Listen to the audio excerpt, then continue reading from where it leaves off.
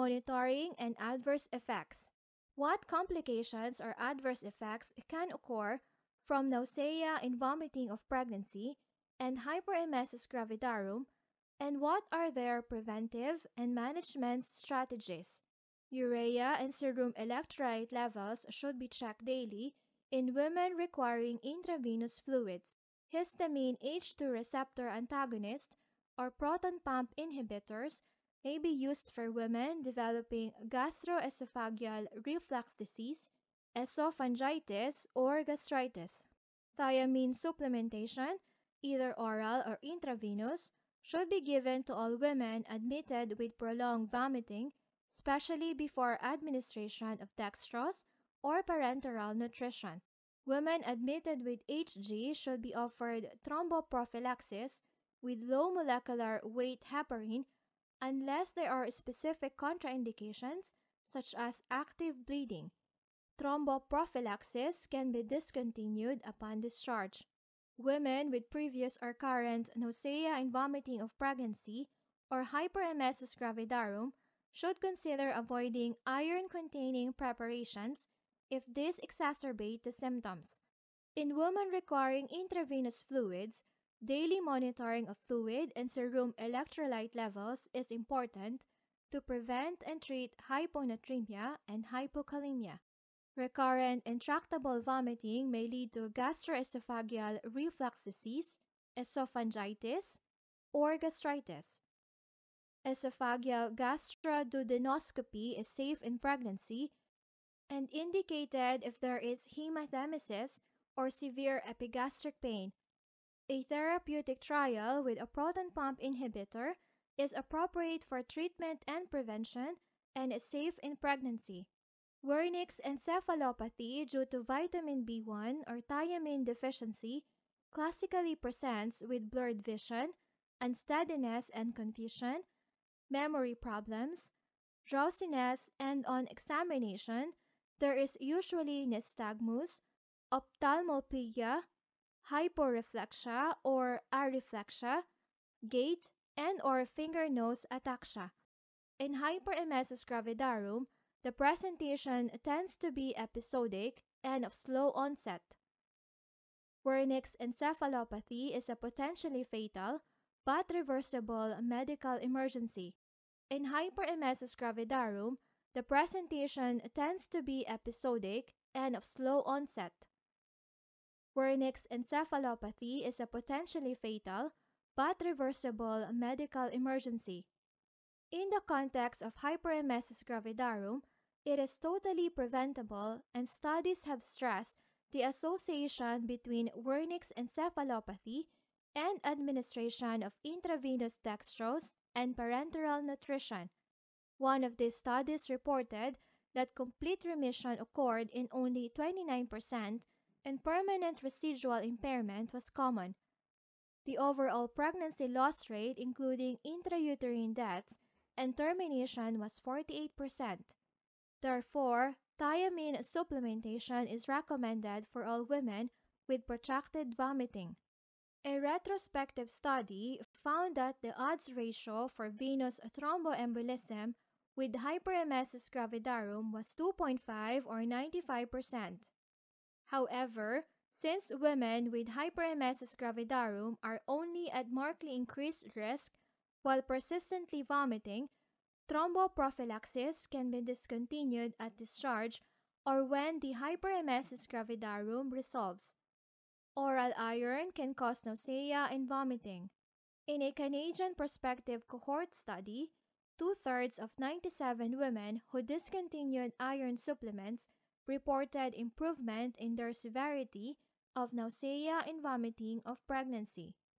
Further management. What is the role of the multidisciplinary team?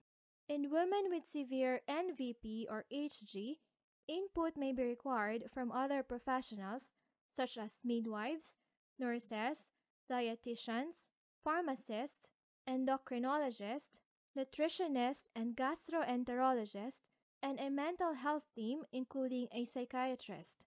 There are many facets to severe NVP or HG, and a holistic approach to assessment and treatment should be adopted. Dietetic advice can be very helpful to treat or avoid potentially serious complications.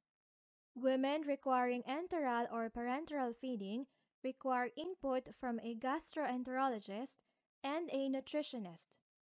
Involvement of a mental health team in the woman's care may improve quality of life and the ability to cope with pregnancy.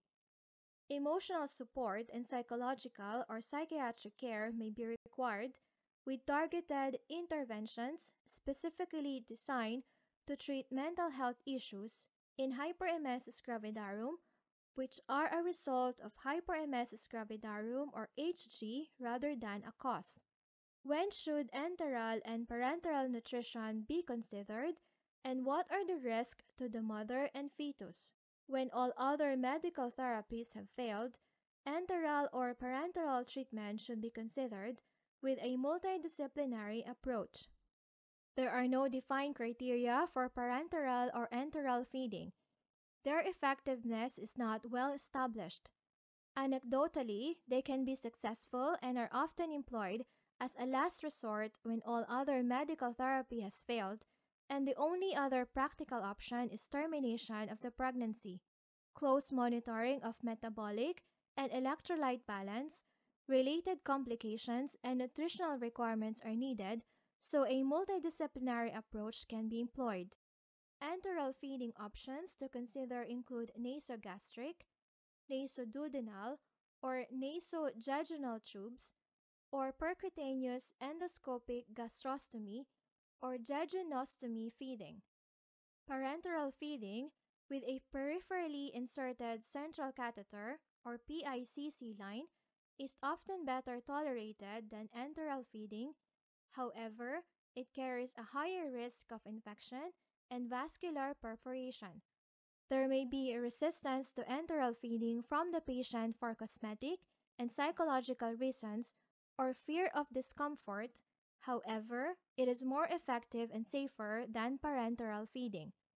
In some women, intragastric feeding by nasogastric or percutaneous endoscopic gastrostomy tube increases the risk of nausea and vomiting. It may be tolerated in the short term but not in protracted hyperemesis gravidarum. In nasojejunal feeding, the tube is inserted endoscopically to the jejunum and feeding can be administered by a continuous infusion. One study showed that although the majority of women improve greatly within 48 hours, ongoing vomiting and retching can dislodge gastric and post-pyloric feeding tubes. Feeding via a percutaneous endoscopic gastrojejunostomy placed under general anesthetic in the second trimester has been shown to be an effective, safe, and well-tolerated treatment of hyperemesis gravidarum. In the majority of women, the tube is removed after delivery. The risk of early dislodgement is minimized compared with nasoenteric placement. Potential complications of percutaneous endoscopic jejunostomy include tube dislodgement, obstruction or migration, cutaneous or intra-abdominal abscesses, fistula formation, pneumatosis, occlusion, and intestinal ischemia. Total parenteral nutrition is a complex high-risk intervention. However, it may be useful in refractory cases to ensure sufficient calorie intake. It should only be used as a last resort when all other treatments have failed, as it is inconvenient, expensive, and can be associated with serious complications such as thrombosis, metabolic disturbances, and infection. A strict protocol with careful monitoring is essential when undertaking total parenteral nutrition. When should termination of pregnancy be considered? All therapeutic measures should have been tried before offering termination of a wanted pregnancy. The Hyperemesis Education and Research, or HER Foundation in the USA, reports that 10% of pregnancies complicated by hyperemesis gravidarum end in termination in women who would not otherwise have chosen this. Pregnancy sickness support in the UK found that many of these women have not been offered the full range of treatments available, and fewer than 10% had been offered steroids. Treatment options of antiemetics, corticosteroids, enteral and parenteral feeding, and correction of electrolyte or metabolic disturbances should be considered before deciding that the only option is termination of the pregnancy. A psychiatric opinion should also be sought, and the decision for termination needs to be multidisciplinary with documentation of therapeutic failure if this is the reason for the termination. Women should be offered counseling before and after a decision of pregnancy termination is made. In a survey of 808 women who terminated their pregnancies secondary to hyperemesis gravidarum, 123, or 15.2%, had at least one termination due to HG, and 49, 6.1%, had multiple terminations. Prominent reasons given for the terminations were inability to care for the family and self, 66.7%, fear that they or their baby could die, 51.2%, or that the baby would be abnormal, 22%. Discharge and follow-up. What discharge and follow-up arrangements should be implemented? Women with nausea and vomiting of pregnancy and hyperemesis gravidarum should have an individualized management plan in place when they are discharged from hospital. Women with severe NVP or HG who have continued symptoms into the late second or the third trimester should be offered serial scans to monitor fetal growth. At the time of discharge, it is essential that women are advised to continue with their antiemetics where appropriate and that they know how to access further care if their symptoms and/or signs recur, for example, persistent vomiting, dehydration, or ketonuria. Earlier treatment may reduce the need for hospital admission. Rehydration and a review of antiemetic treatment should ideally be undertaken in an ambulatory daycare setting. Better communication and advice about the safety of antiemetics may enable general practitioners to adequately support women with hyperemesis gravidarum. A follow-up appointment for antenatal care is important in women suffering from HG. Psychological and social support should be organized depending upon the clinical and social circumstances. An observational study has shown that women with HG and low pregnancy weight gain, less than 7 kilograms during pregnancy, are at an increased risk of preterm delivery and low birth weight. When women with severe HG are considered, it has been shown that those requiring repeated admissions have an 18% incidence of small for gestational age babies and significantly lower birth weights than babies of women with HG and single admissions. What is the effect of nausea and vomiting of pregnancy and hyperemesis gravidarum in the postnatal period? How should we advise about future pregnancies? Women with previous HG should be advised that there is a risk of recurrence in future pregnancies. Early use of lifestyle or dietary modifications and antiemetics that were found to be useful in the index pregnancy is advisable to reduce the risk of NVP and HG in the current pregnancy. Women who have experienced severe nausea and vomiting of pregnancy in a previous pregnancy may benefit from initiating dietary and lifestyle changes and commencing antiemetics before or immediately at the start of symptoms in a subsequent pregnancy. A small randomized study in women with previous NVP demonstrated that preemptive treatment with antiemetics resulted in fewer women with moderate to severe NVP. What is the effect of nausea and vomiting of pregnancy and hyperemesis gravidarum on quality of life? A woman's quality of life can be adversely affected by NVP and HG, and practitioners should address the severity of a woman's symptoms in relation to her quality of life and social situation. Practitioners should assess a woman's mental health status during the pregnancy and postnatally and refer for psychological support if necessary. Women should be referred to sources of psychosocial support. Practitioners should validate the woman's physical symptoms and psychological distress. Women should be advised to rest as required to alleviate symptoms.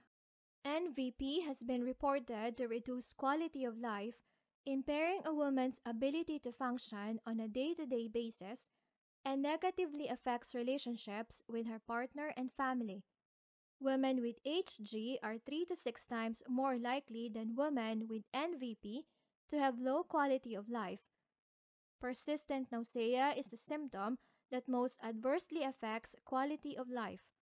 It has been recommended that social support is necessary as an adjunct to treatment, and the circle of support should be expanded to include family, friends, and healthcare professionals. A cohort study of 648 women found that having support from at least 3 other persons was protective for NVP. Clinical assessment should be considered for depression and postnatal depression with appropriate referral. Depression and poor psychological health were found to be associated with NVP and HG in numerous studies, but resulted from the disease and were not the cause of HG or NVP. Measures that address NVP, poor social support, and depression are warranted throughout pregnancy. Poor psychological health of women with hyperemesis gravidarum is considered as the demoralization of suffering from a prolonged, severe chronic illness, and in this regard, it is similar to mental health problems suffered in other chronic illnesses. Fatigue is associated in NVP in several studies. Rest, particularly napping, is reported by women to relieve symptoms.